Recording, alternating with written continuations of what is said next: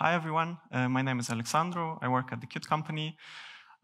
This talk is going to be technical, I guess, and it's going to deal with build system stuff, so not C++ code. So if you don't like that, you can leave now. And this is kind of going to be like a showcase of what's possible today. But before I start, I'd like to ask, how many people use CMake? OK. And does anybody use vcpkg?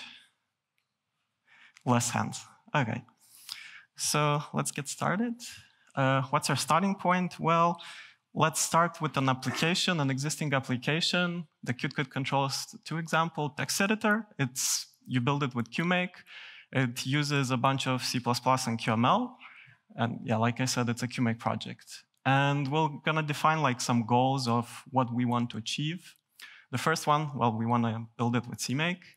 The second one, we would like to build it as a static application so that we don't have to deal with deploying DLLs, shared libraries, resources, whatever else. And as another interesting thing, how to use a third-party package from, in this case, vcpkg, because we all know in the C++ world, everybody hates package managers. Everybody has their own way of getting their package that they need, shipping it, blah, blah.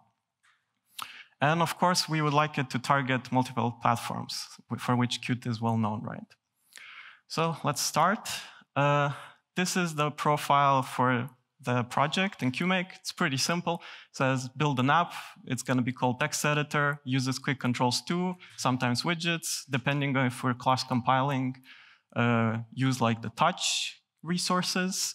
And of course, the text editor CPP file and the QRC for the images and other resources. This is what it looked like a banal conversion from QMake to CMake. The first bit says what CMake version we want to use. Then we say, OK, it's text editor, going to use C++ language. We want to find Qt, specifically the quick controls 2 and widgets packages. We want to enable automock and auto-RCC, which is the CMake way of saying, please run mock on my CPP files or header files. Please run RCC on my QRC files. Then you say add executable, which is the CMake way of saying, I want to build an executable. These are the CPP files that are supposed to be compiled and linked, and the QRC file, which is supposed to be processed to get all the resources which are inside. Then if we're cross-compiling, we want to add the touch define to all the CPP files. And then we want to link against the Qt libraries. So quick, controls 2, and widgets if it's there. This is basically a banal transformation from QMake. OK, first goal we said static builds. How do we achieve that? This is how you used to achieve it before Qt 5.14. You have to specify manually all these other libraries that you need to link against. In this specific case, I was on Mac, so you need to link all the frameworks. You need to link all the static libraries that are built, like the third-party ones, Harfwas, libpng, all the helper libraries. What else? Manually the QPA plugin, manually the Qt Quick plugin. And then you need this init plugin CPP file, which basically has all these macros, initialize this plugin, this plugin, this plugin. It's a mess. Now multiply this by the number of platforms that you want to support. Not nice. This is how it looks in Qt 5.14 and above. You need 2 changes. You need to add, I want to find a package called Qt QML import scanner.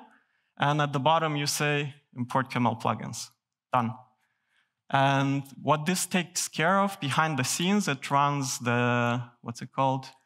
A QML import scanner executable. It generates files that it needs. It links them. You don't need to specify all the manual stuff that you had to do before. And for the regular plugins, which are not QML, you don't need to do anything like written there. Basically, the default set, which QMake usually links in, it's just going to link in that by default without saying anything. There's also an API to say, I want to link also this additional plugin, but I forgot to add that to the slide. So, OK, next thing, third-party libraries. Well, what would be a useful third-party library for a text editor? I would say encryption is a nice feature. Let's encrypt all the content. Encryption libraries are usually complicated to build or also complicated to use properly. And I just said, OK, why not? I need something. Which C++ library provides encryption? There's a library called Botan. I guess it's not very known, but it's a C++ library. You can build it for all the regular configs that you would think, like desktop and mobile and embedded and stuff. It has a pretty nice API. And I said, okay. Oh, and what's interesting, I'll say about it. Well, it's BSD license, so if you care about license, it's nice for you. It's written in C++, like I said, supports all the mobile platforms and desktop platforms. And where to get it? Well, you can probably guess, vcpkg. vcpkg is a tool that is provided by Microsoft for basically building from source libraries and using them in your projects. So they are more of a build from source package manager rather than download this pre-built binary from somewhere and use it. It has many recipes for like, I don't know, over 1,000 packages probably. It supports Windows, Mac, and Linux. And because vcpkg is written in C++ and it's built with, well, it's not built, the recipes that you use like as the instructions on how to build the packages, they are written with CMake script. So if you're familiar with CMake, you can kind of figure out how to write or read recipes. Yeah. And by the way, it provides a recipe for the package that I need. So let's use. How to build Botan? Well, I assume that you have vcpkg installed. Like you can go to their webpage, they say what you need to run. It's like basically a bootstrap script. You download something, you run something, vcpkg is installed. And when you want to build the package, well, you go into the build folder of where your vcpkg is installed. You export a triplet, which is a concept where they say, I want to build a package for this platform, this architecture. And then you say vcpkg install Botan. This will start CMake underneath, build it for debug and release, install it, ready to use. How do you use Botan? Well, that's a little bit more complicated because Botan is built with a self-written Python build system, which means that they do not provide CMake config files or a find package, basically to just say, use Botan. So we need to write our own file, which is called find Botan. This is a concept from CMake where you say, if somebody writes find package Botan, how do I find it? Which files does it provide, like headers, include paths, libraries? In this case, the first bit says find path, include dears, and it looks for the Botan H file. When it finds it, it will say, okay, this is where the includes are. Then we do find library. That finds the library, or either the shared libraries or the static libraries. Then you have a little bit of CMake boilerplate, and basically, if the package was found, you add a target in CMake, which has associated include paths and the location for the library. So when you use the library, it automatically uses the information that was found here. How do you use it? Well, there's a couple of things that you need to do. First, there's this helper app-util CMake helper that I will describe a bit later. Then you say you want to append where CMake should look for the find Botan CMake that we specified before. And in my case, it's in the source directory of my repository /CMake. Then we say find package Botan. That finds it. And then in the end, you do target link libraries Botan, which basically links against it. So now in C++ code, you can do include Botan, use all the API that it provides. I would say this is pretty simple, except for the part where you have to write this. Yeah, to set up vcpkg, this is inside the file that I mentioned before, like the helper utils file. You need to basically tell CMake where to find vcpkg, and that is done via two ways. You first specify the toolchain file that vcpkg provides, and the triplet. And here you basically pick it up from the two environment variables, vcpkg root and vcpkg default triplet, which I set when I built my project. Okay, so we covered the third-party part, the static part. What about multiple platforms? What platforms can we target? Well, the application can run on Mac, Linux, Windows, iOS, and Android. And you can see some screenshots. It looks a bit ugly because I decided to put it all. You can see it on one single slide. But yeah, basically, you can use the API. It works. People that might have used vcpkg know that vcpkg doesn't provide support for mobile platforms. It only provides support for desktop platforms. So how can it run on mobile as well? Well, yeah, I have a custom fork where I add 2 triplets for iOS and for Android. vcpkg is configurable in the sense that they ship their own default triplets for Mac, for Windows x86, x64, for Windows ARM, for Linux, static builds, non-static builds, but it doesn't provide anything for mobile. But it allows you to write your own triplets. So I wrote my own triplets for iOS and Android, and then you kind of can get it to build some packages depending on the package. And what is also difficult is that there is no real good documentation on how to build CMake projects targeting on Android and iOS. You kind of need to scour the internet and get a bit here, get a bit there, put it all together and make it work. But it's possible. These are some of the iOS specifics that you need to do in your CMake project, not in the vcpkg part. You basically need to set all these usual things that Xcode takes care of for you, like the info plist stuff, like the identifier, the version, the name. Then, because Qt didn't really support building for iOS using CMake, you need to specify a custom entry point manually, because if you don't do that, you run the app on iOS, and then it's going to say, oh, you started main instead of running Qt main wrapper, and that's going to fail. Please fix what you're doing wrong. So you need that part. It's kind of an implementation detail. You also need to be able to do code signing if you want to deploy to the device, because non-code signed code does not work on devices except for the simulator. And you need to specify the sysroot and the architectures, basically saying, do I want to build for a device or for simulator, and which architectures do I want support, like the new ARM, the old ARM, the newest simulator, etc. For Android, you need some other bits. For instance, how Qt is implemented for Android. All the Qt libraries are shared libraries that end up being DL opened. So you don't use that executable. You have to use that library to create a shared library. And that's kind of ugly, but that's how you have to do it at the moment. And you also need to specify basically chain load toolchains, because Android provides their own CMake toolchain, and then you want to use the vcpkg toolchain.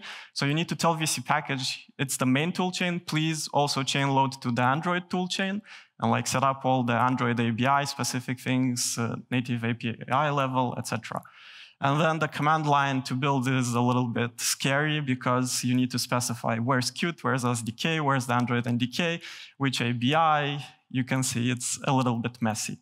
But like once you run CMake, you run make or whatever other generator you like, you then run make APK. This is new in Qt 5.14, that make APK calls Android deploy Qt for you behind the scenes. So you get a blob that you can open, for instance, in Android Studio or with Qt Croitor and just deploy it to the device or the emulator, and then it works. So to use everything that I've shown so far, you need Qt 5.14, because the static builds case was implemented in Qt 5.14. Then for iOS, you need 3.15 because CMake 3.15, because the iOS-specific fixes in CMake are relatively new. You couldn't use it before. And then if you want to deploy from Qt Croitor with Android, you need to use Qt Croitor 4.11, which is not yet out. It's like beta, but you can use it. And otherwise, you can, of course, use Android Studio. That's fine, too. And for iOS, you can't currently use Qt Croitor because we didn't have enough time to implement support for that. Yeah, You can find the full source of the project on the link above and the fork for vcpkg, which contains the custom recipe and changes that I had to do to build Botan for the mobile platforms. And you can try to run it locally and see if it works for you, or get inspired on how to create your CMake project that targets all the platforms. Thanks. That's all.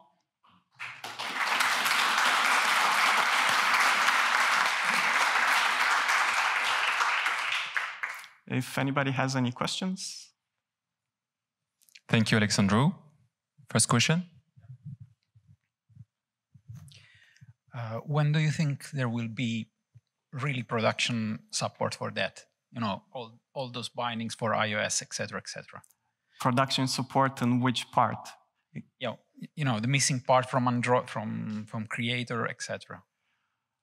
I think we could be able to implement the iOS stuff for the next Qt Creator release.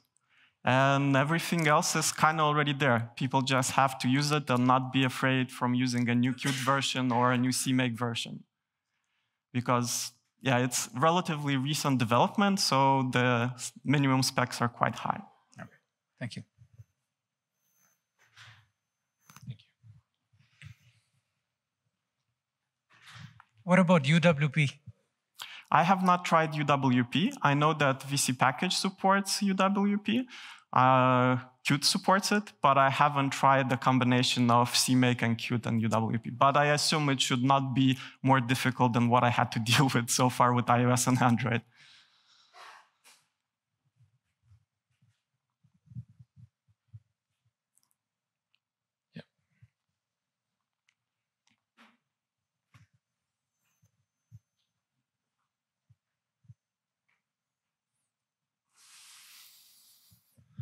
On the slide where you showed all those tons of parameters for Android compiling, how did you figure them out? Did you extract them from Qt Creator and put them in there, or how did you get all those 20 lines of code or whatever it is? So some of them are documented in the Android NDK documentation, like how to build manually with CMake targeting Android. And some of it, yes, you can look like at the files that Qt Creator generates and get inspired from that.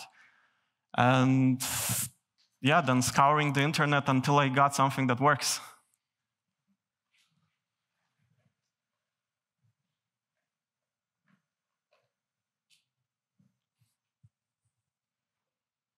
Latest question?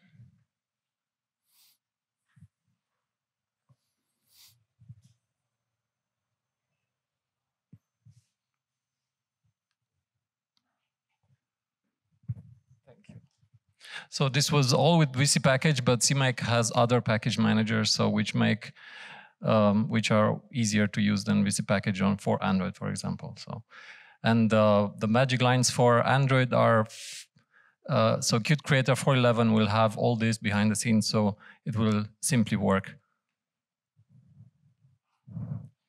So it's not a question; I'm just trying to. Thank you for spreading the information. Okay, thank you.